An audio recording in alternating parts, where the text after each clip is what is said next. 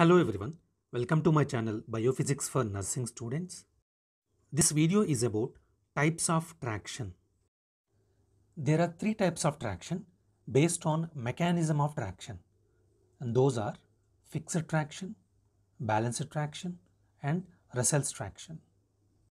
The first one, fixed traction, name itself indicates that here the pulling force is applied against a fixed point of the body.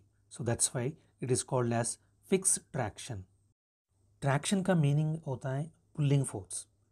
अभी fixed traction में क्या होता है, fixed traction में जो भी pulling force होता है वो बॉडी के एक फिक्स्ड पॉइंट पे एक्ट करता है, इसलिए हम इसको बोलते हैं fixed traction. Example for the fixed traction is Thomas splint. In this type of traction the forward pull force is directly applied on the splint. The fixed traction is used less frequently than balanced traction. Coming to balanced traction, in balanced traction, a pulling force is applied on a part of the body which is between two mobile points. In balanced traction, a force is transmitted over a pulley by a cord from a weight hung at the foot, head or side of the bed. This balanced traction may be fixed to the injured part by adhesive strapping or by a pin passed directly through the bone. Russell traction, it is used for the treatment of fractures of the femur. In this traction, force is applied to a sling placed under the knee.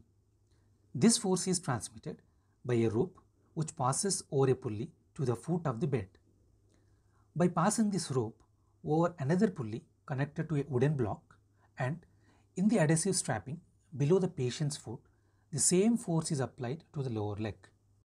Russell traction is based on the concept of vector addition and equilibrium of forces.